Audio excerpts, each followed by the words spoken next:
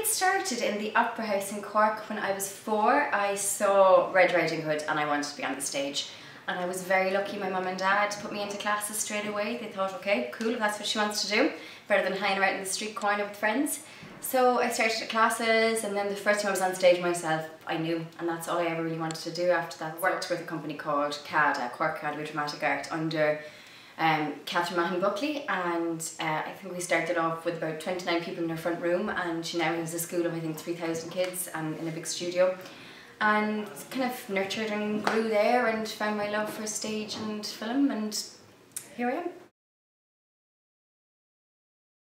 Well, I suppose my mum and dad, just because they were so supportive and, you know, really stood behind me, and they always said, you know, we're lucky Sarah knows what she wants to do. So they really stood behind me, and I always had massive love and support for them, from home. And I suppose Anita Reeves, a very good actress, Anita and myself toured the world, kind of. We did Paris and New York and Edinburgh, and with a show called Little Gem written by Elaine Murphy and Hilda Faye as well, and I think I was kind of finding myself in my early 20s when I was doing that with them, and they helped me along the road.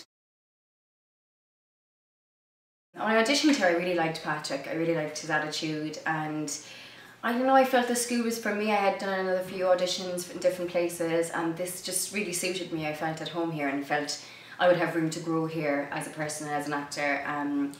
It was very much a practical course when I was here, and that's what I wanted. I wanted the practical side of it rather than the academic side of it. Just keep a level head and be nice to people on the way up, because you'll meet them on the way down, and just be kind to people, be really nice to people. Go see theatre, go see everything, and learn from other people. Be open and aware and have a lot of empathy for people, I think, is the main thing. And just study people and try and figure out what they're about, and just be an open book really, and don't ever think that you know it all, because you don't ever.